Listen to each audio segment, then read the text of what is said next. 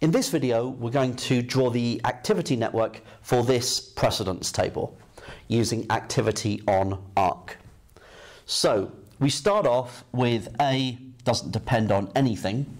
So first of all, we're just going to have the edge A coming out of the source node, labeling it 0. Okay, so then we've got B, C, and D all rely on A. So I'm going to have B,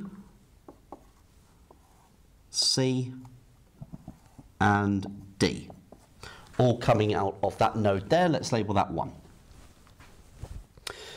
Right, then we've got E relies on B.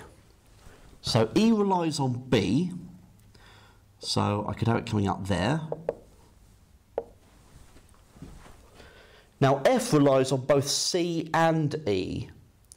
Now, I could have C coming up here and bending round and joining it, but to avoid that, to try and keep nice straight lines, I'm going to redraw E so that it just comes vertically downwards.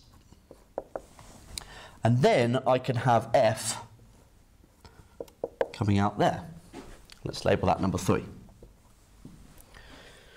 Okay, right, then we've got G relies on both D and F. Again, I don't want to have to kind of like loop that round. So I could have redraw F so that it's coming downwards like that, relying on both C and E. Meeting D at that vertex there, let's call that 4. And I need G coming out of that.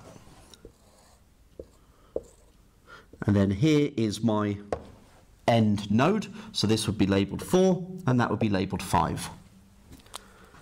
Okay, now as I said in the previous video, there are going to be multiple ways of drawing it with curved edges. You might have some crisscrossing in there as well, depending on how you've set your vertices out. But my aim is to always try and use straight lines and to also make sure they're not crossing.